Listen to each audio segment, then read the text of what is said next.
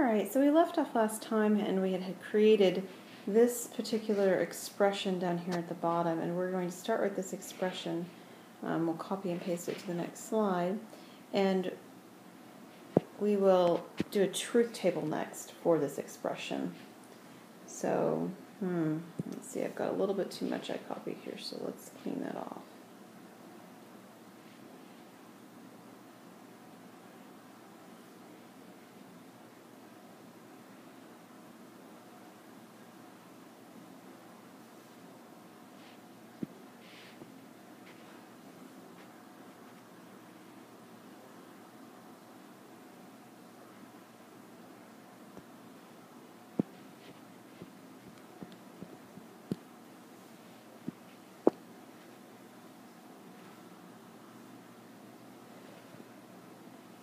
Alright, there we go. So we're going to take this particular argument and we want to find out if it is a valid argument. So we're going to start just as we always do with P and Q and R. And at least one of the nice things here is that we don't have a lot of implications with these negations. But we do have some implications, so we could put those next like we did in class. So let's go ahead and do that. We'll do the tilde P and tilde Q and tilde R columns, and I'll pause for a moment and write all those in now. So we've got P, Q, R, tilde P, tilde Q, and tilde R. The next thing we have is we have P and Q. Now P and Q is this first one right here, and then after P and Q we have P and Q, which we'll label number 1. We have 1 implies R. And after we have 1 implies R, which we'll call 2, we're going to have 2 and tilde R. So let's draw in some of those lines that we were working with.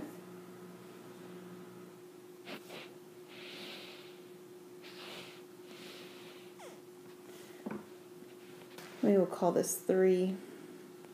Now we're actually really close to done. I need a tilde P or tilde Q column, which I'll call 4.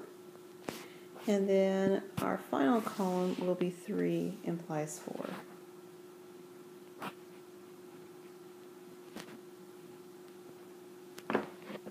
Alright, so we're going to fill in the truth statements now. The first ones, as always, are our true, false, typical arrangement. So we've got true, true, true, true, false, false, false, and false. Then we're going to do doubles, true, true, false, false, true, true, false, false. And then singles, true, false, true, false, true, false, true, and false. Now, the next one, tilde P, is going to take P and reverse it. So I'm going to have 4 falses, and then 4 trues.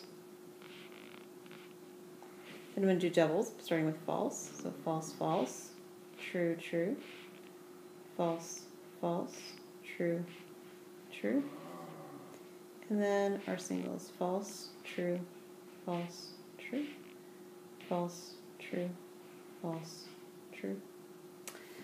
Now we're going to do some that actually require some thinking. All right, so we're going to do P and Q. So to do P and Q, I need to take my P column and my Q column, and I'm looking for and, which means both statements have to be true.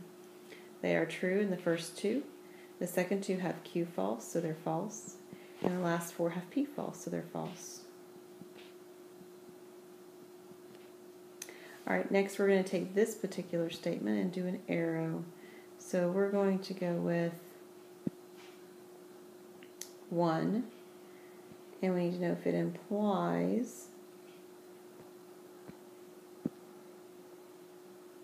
R, which is back over here.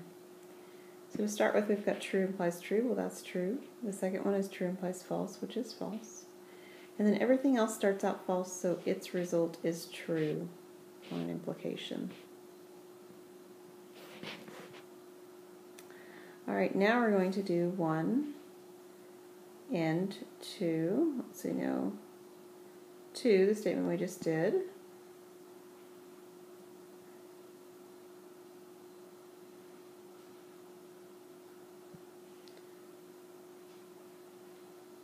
And we're going to do an and statement joining that with tilde r back here.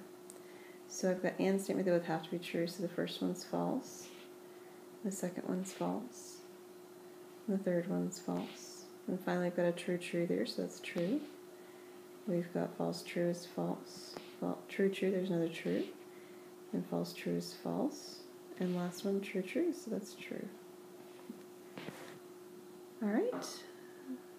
Then we're going to take tilde p or tilde q. So this one we are going back to the beginning. So tilde p, we'll do run tilde q. And it's an or statement. So an or statement is true when either piece individually is true. So the first one's false, false, which is false. The second one is false, false, which is also false. Then I have false, true, which is true. I have another false, true, which is true. These are or statements again. True, false, which is true. In fact, tilde p is true at the very end on all four, so those are all true. And then finally, last but not least, we are going to do an implication between the last two. Row 3 implies row 4. So as you can see on row 3, we have false implies false then, that's true. False implies false is true. False implies true is true. True implies true is true. False implies true is true. True implies true is true. False implies true is true. True implies true is true. And therefore this argument is valid. This is a valid argument form. Alright, so with as much work as that is, you're going to like what we've got for our last bit of information in this chapter. And that's actually identifying which type of a problem we have based on the form that it's in symbols, it's symbol form. So there's 4 valid argument forms. One's called modus ponens, and it looks something like this. P implies Q. So if P then Q. So if you know P, then you automatically know Q. So this would be something like me saying, if I'm a mom, then I'm a woman. And then I tell you I'm a mom, then you would automatically know I'm a woman.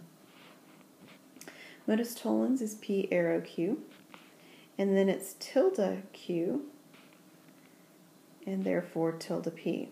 So again, let's do the mom example. If I'm a mom, then I'm a woman. So if I come in and I tell you I am not a woman, then you know I am not a mom.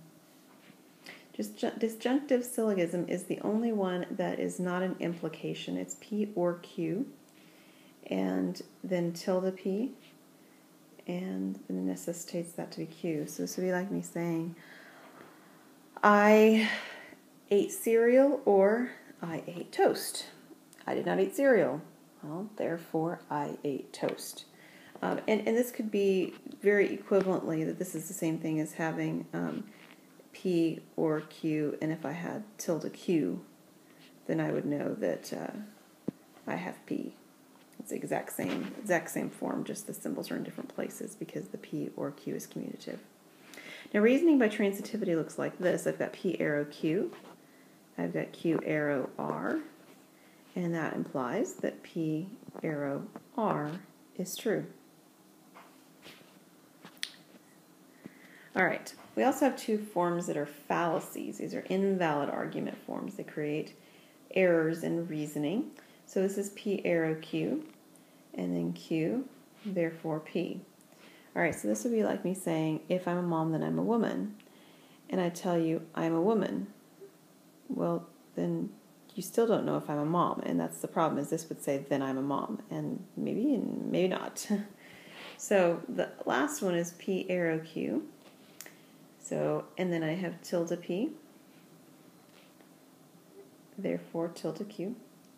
So if I'm a mom, then I'm a woman. I am not a mom, therefore I am not a woman. Not necessarily, right? I just have to be a woman that has no children. So that's also a fallacy. That argument line of reasoning is incorrect. All right, so what we're going to do next is we're actually going to take some arguments, and each argument is either valid or it's invalid. And we're going to decide if the argument is valid or a fallacy and give the form that applies. So the work that we're going to show is going to be creating P and Q based on the information. So this one says, if Kerry Woods pitches, so the statement is Kerry Woods pitches, we can call that P.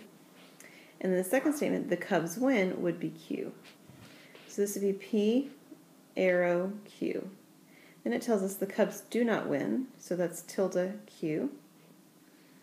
And we'll do a line. And then it says, then Kerry Wood does not pitch, so that's tilde P. And if you take a look, this is the work I expect to see. You've got to show me that this is what you're doing. And then the argument would be valid. Again, you have to say that. And it says, and give the form that applies. So this one is valid by modus tollens.